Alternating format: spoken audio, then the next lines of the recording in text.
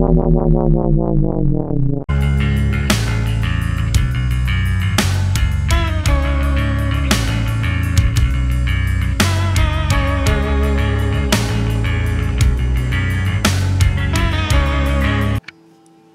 guys, Super X here to talk about what year we're in.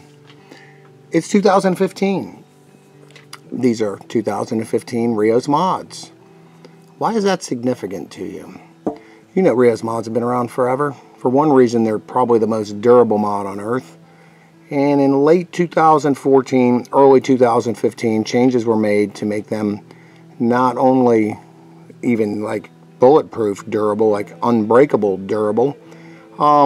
Changes were made to the contacts that make them highly sub-ohm capable, beryllium coated, gold plated beryllium copper hot spring, beryllium coated gold plated beryllium copper positive contact. Very simple mod. It's a bottom feeder.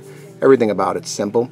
It also was changed just very recently to hot swappable, no tools, bottle removal. I'll show you exactly how that works. Before I do, I'll show you the premise of how a Rio works. If you look down in that hole, you'll see juice comes up and it feeds your atomizer. And then it goes down, back down, leaves just your wick nice and wet and perfect. It's a very simple mod, highly durable, lightweight aluminum mod. One of the things I wanted to try and do was to give you a little size comparison of it. This is the Rios Mods business card right here. Let's see if you hold it up next to any mod. It's the size of a business card, but it's not nearly as wide, okay? Any one of them. These are all Rio Grands, by the way.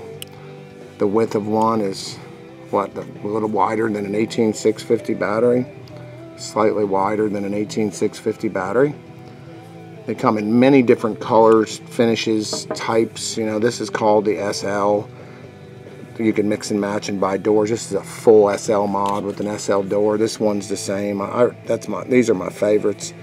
Here's one that's not SL. You can get them in many different ways. These are all low profile models. The low profile means that from a standard Grand, like the Grands of yesterday, they still sell them today for people that want them. This is a much shorter height. And it's made to accommodate pretty much any size rebuildable dripping atomizer. You can see I have the gamut here. I've got an Odin V1, I've got a Rogue, I've got a Hellboy. That's pretty tight, isn't it? That square one on there. That's beast. Okay, got a Derringer here. That's what it's all about now, is big drippers, little drippers. You've seen the size. I mean, the size of it, it's not nearly as big as any picture will ever make it look. Here's my hand on one. But let's get into some important facts. They also now have an adjustable stainless steel pin. There's a crush-proof gasket in there. You cannot, the old ones used to have like this rubber, silicone, blah, blah, blah, with brass. No brass. It's all stainless steel. It's adjustable with an Allen, a hex key. I just happen to have it in here, but they're reverse threaded, so that when you tighten your atomizer, you tighten down against it. It makes an excellent connection. So you no longer have to worry about doing any damage. As you can see, that's a burly stainless steel connection. This whole 510 is all new right down here. Why don't we take a look inside there, and I'll show you the hot swappability feature of it. Basically, you just pull this hose off now. No tube, no glue. This is a brand new. I've never taken it off yet. No glue required. And let's look inside at the simplicity of a Rio mod. Should you ever need to rebuild one? Now let's talk about this screw. If there is a weak point on a Rio Grande, and this isn't a weak point, what it is your mind is weak if you did. You just have to remember, this is aluminum. Durable aluminum. It doesn't chip, crack, any of that stuff. It doesn't deform. I've got a video where I try and destroy one and I can't. Did destroy a battery though, but this screw requires care. Otherwise the mod would have to be about a foot thick, okay? Taking it out, it's a no-brainer. It's when you put it in that you want to use care. You don't want to wrench it. And that's not even going to destroy your Rio. It's probably going to send it back to Rob. He can fix it, but it's something that this screw, when you put it back in, when we go to do it, you're going to want to use care, because you're screwing into that little hole in a thin body of aluminum. It's probably grabbing, what, 3 or 4 threads on this, if even that, 2 or 3, but it does its job just fine. here's what's under the hood. Again, a gold-plated beryllium copper contact, a melt-proof button. I shouldn't say melt-proof. If you build stupid low, lower than your battery can handle, let's put it like that. If you build below the safe amp rating of your battery, you probably could melt this peak button. And then this nipple right here, stainless steel nipple.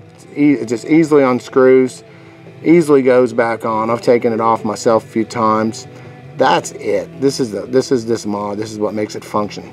Just so anybody knows, and this is just a Delrin insert that goes inside the mod that I took out. So that's it. The hose no longer goes up under. There's no glue. There's no secret gunk or anything in there. It's just a pressed in 510. So in 2015, major change with the body of the mods. That SL came out in about 2014. They're offering a lot of different colors and options now. Again, the big thing is this LP, these contacts, this connector, this hot swabble. So if you haven't looked at Rio's mods in a while, because maybe you remember an experience you might have with an old one when you're trying to use, like, there's what, like 2 bottom fed addies available to mankind. Like, what were they called? I'm trying to think back in my day. A Hornet, an ERA, and there's another one, an A7. Well, now you can see that there's pretty much any addy you want. Either already comes bottom fed, or there's people that bottom feed them. And Rob himself at Rio has a hell of a selection of bottom fed mods. riosmods.com. Hopefully you can see all this stuff. This is Rob's contact information. One thing I'll go out there and say too, I've known Rob for about 3 years now. I've started to talk to him more and more over the last year or so. When you call there, he might joke around with you and say, Johnny's Mod Shack. He does that to me. But you can't miss his voice. I mean, to him, this isn't a mod, it's a mod. And he's Rob. You know, he's a Mainer. So you get this, I love that voice. It's so much cooler than this freaking redneck stuff I got going on.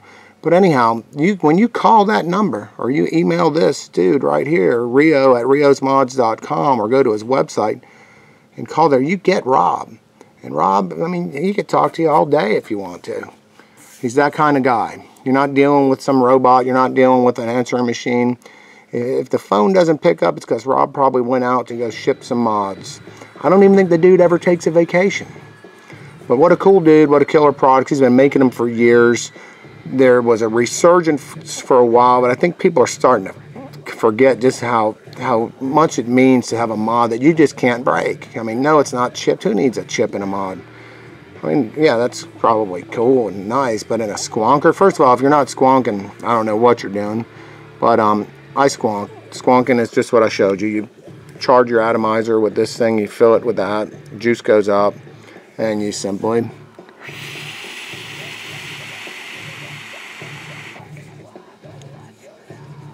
hey, do that every few hits and you're in great shape. 6 milliliter bottle. So that's that.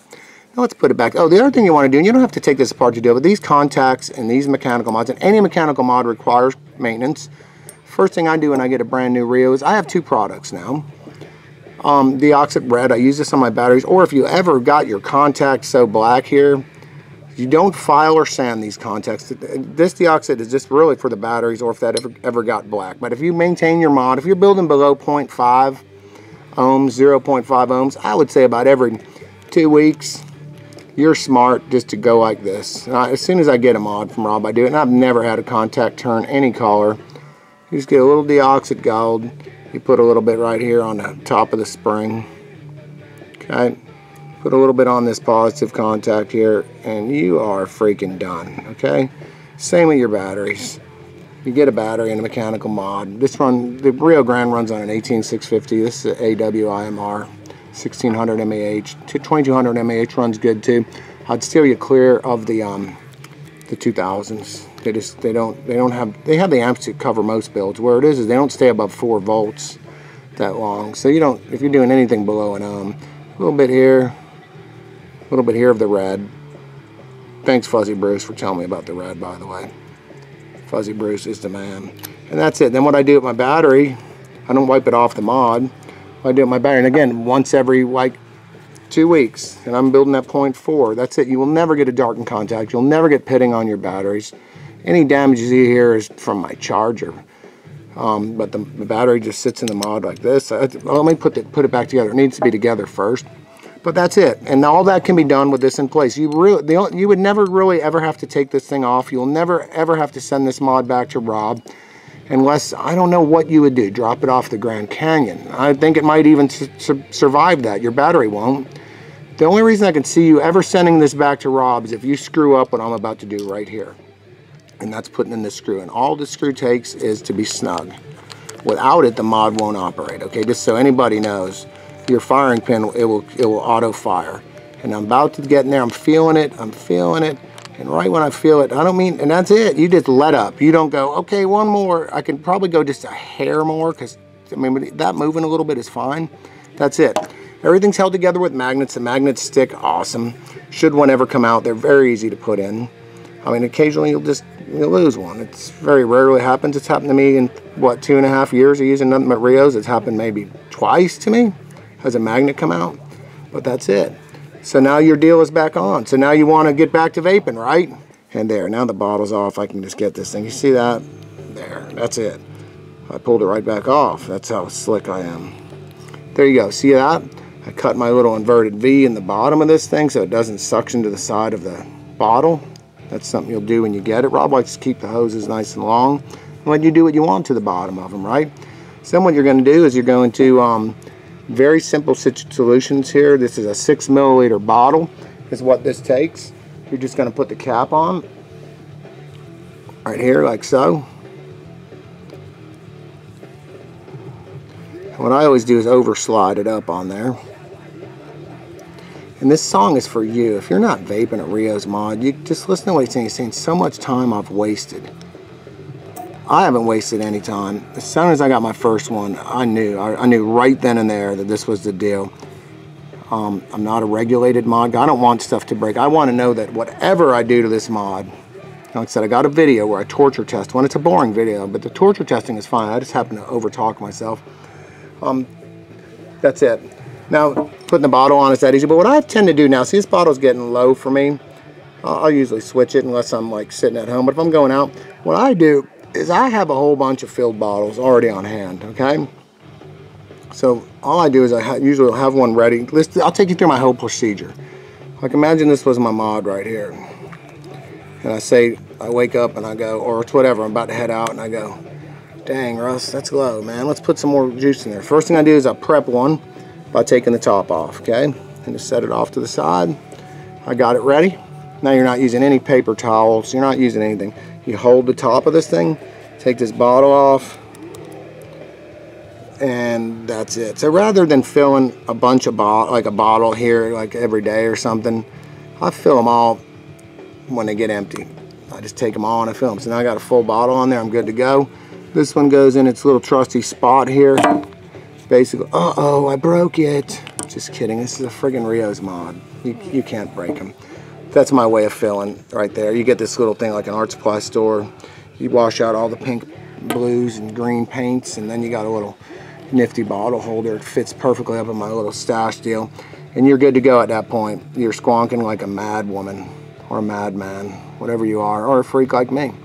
Okay, that's that. Battery goes in, no tools needed, nothing. I don't have fingernails either. There's nothing secret about it.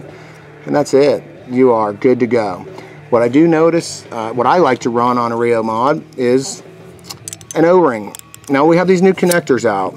Okay, these new connectors are very different from the others. They're all stainless. They're a little larger. This is the size O-ring you will want to use. Hopefully you can read that. See, I mean, my lights seem to be very bright when I'm looking. Hopefully I can.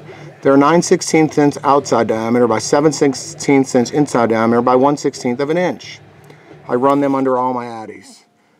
I never get a drop of juice anywhere unless it's operator error and I over squonk. And that will only happen on Addies that I don't really run very much. I'm not very big on over squonking. So there you go. Let's go through putting an atomizer on it. What I typically will do is adjust some. Remember, this is reverse threaded, so tight would be this way. When you just slip a hex key. Again, this is just a standard hex key. It just happens to be in this tool. That tightens it. So I loosen it up a little bit, like so. I grab my atomizer of choice without the cap, because the cap won't allow you to get the tightness. Now, remember back in the day that it was don't wrench down on your Addy. No, you wouldn't want to do that. It's the opposite now. you want it, and I'm not saying wrench by getting like a pair of vice grips or channel locks, but I'm saying you want that thing tight, and I want to compress that O-ring. So this is going to be fun because it's a little wet. But anyway, sit with me through this and I'll show you how I go about doing it. So you're just going to grab it, and I want those things on the side. So what I'm going to do is just loosen it and tighten it till I get my air holes where I want them. You'll feel it starting to move. And we're compressing the O-ring, and as I'm coming out on it, I'm loosening up. I'm turning in, because remember it's reverse threaded.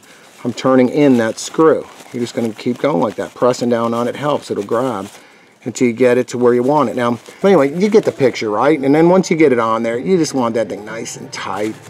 I'll adjust on my own time and got it turned off. Oh, they do have an auto, not an auto lock, what am I saying? The switch locks by putting it like that. It takes it out of fire mode. It can't fire. If you're going to pocket it or if you're going to rebuild it and you don't want to take your battery out, then to turn it on, as you can see in there, it just has a little catch and a detent. And it's on. I mean, it's on. So I thought to me, this was an important time to make a video to bring you up to speed on the 2015 models of Rio's Mods. They are not your father's Oldsmobile. They can be your father's Oldsmobile. They can be your soft, delicate deal, or they can be the hardcore deal. I like mine. I'm right on the verge of hardcore, and I've never had a problem with it. In the event that everything does go wrong, this spring will drop and save your butt. The battery will fall away. That's a safety mechanism that's in there. And that's it. So this thing is good to go. We're rocking and rolling. Check out riosmods.com. Check out Rob. Give him a call. Talk to him. Go on Rio's Mods forum on ECF and look at it. Look at what people have said. It's probably the most active forum on there. You're going to get all the help you'd ever even think of needing, if you ever need any. And it's a lot of people to share your camaraderie with. Us Rio Knots are a tight-knit bunch. And I hope you enjoy this. I hope that it lets you know that this is everything you need in a mod and more. This is Super X saying see ya.